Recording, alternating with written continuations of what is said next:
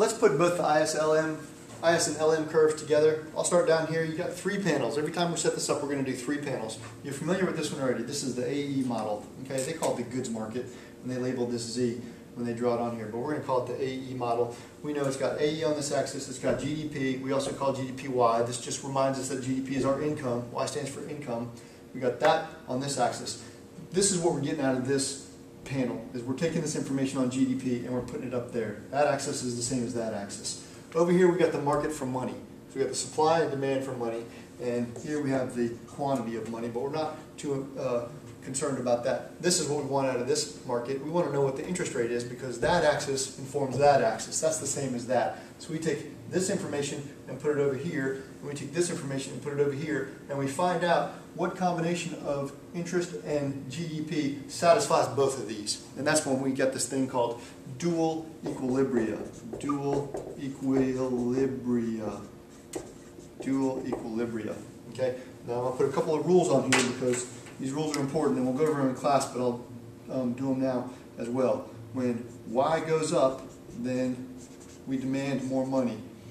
And when Y goes down, then we demand less money. That's not a tough sell, right?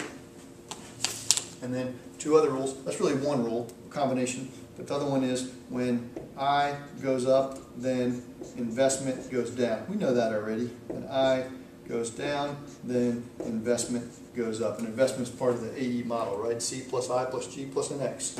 So, with that, these are our rules. Right? This is what I'm going to call our rules. Rules, you'll see that on the homeworks and the handouts. Those are the rules, so you'll get familiar with those, and that's how we bounce between these 2 models. So let's start out here with the AE model. So we got an AE, maybe it's at that level, AE1. So call Y, Y1, and then therefore we have Y1 right there, and then so AE assumes that we have an interest rate, because investment is one of the components of AE, right? C plus I plus G plus NX, maybe I equals 5%. So let's find 5% on here, and then Y1, and that's that point right there.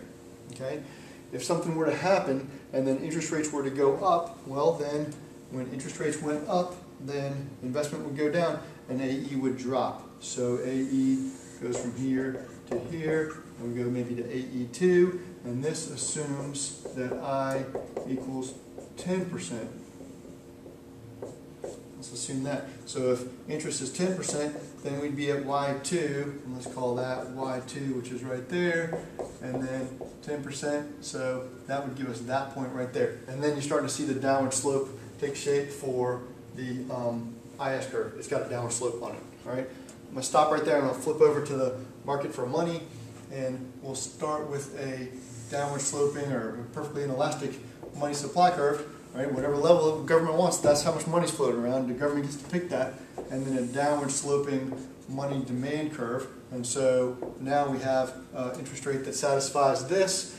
And so if Y1, let's call this 5% since it lines up with 5%. Okay, but this assumes money demand assumes that Y equals something. Well, let's call it Y1. So if that's GDP, that's your income, maybe that's $100 billion. Or $200 billion, $200 billion, then this is going to be money demand. So at Y1, $200 billion, 5% is going to be the number, and that's that number right there.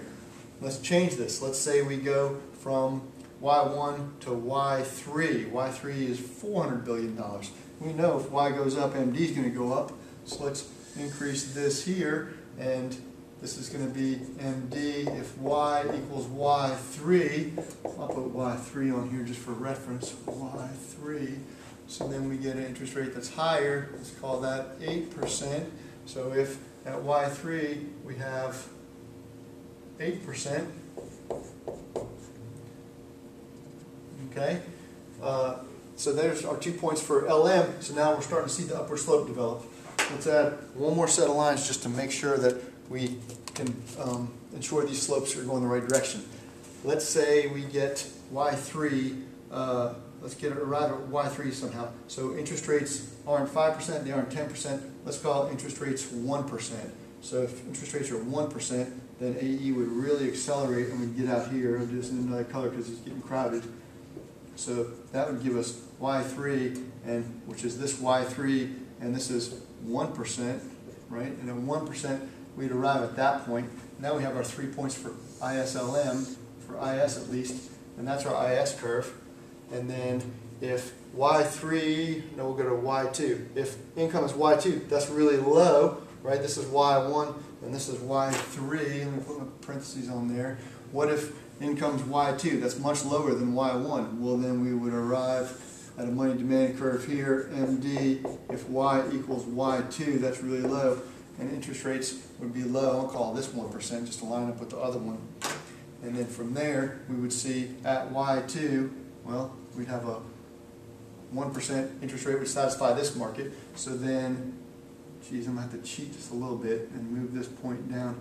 But we get an LM curve that looks like that. Okay, so this is what we've been after with this whole module, was figure out a couple points in the goods market where AE and GDP are in equilibrium given an interest rate, and the interest rate's on this axis. And then a couple of points in the market for money where money demand, given a couple of different incomes, gives us equilibrium interest rates. And then we plot all that information over here, and then we find this particular point. And this is called dual equilibria. It is the combination, maybe that's 5%, and maybe that's Y1. It is the combination of interest rates and GDP that leave both the goods market and the market for money in equilibrium at the same time. And if you don't have that, if one of those two is out of whack, well, then you're going to get some changes. So for example, if this is not in equilibrium, the interest rate's going to change. Well, if interest rate changes, that's going to affect investment and move this around. Or conversely, if this isn't in equilibrium, then GDP is going to change. It's going to move towards the 45-degree line. But when GDP changes, then our income changes, and that means money demand changes, and that's going to knock the interest rate around. It's only at this combination where you see IS and LM intersect where you have stability in both of these markets at the same time.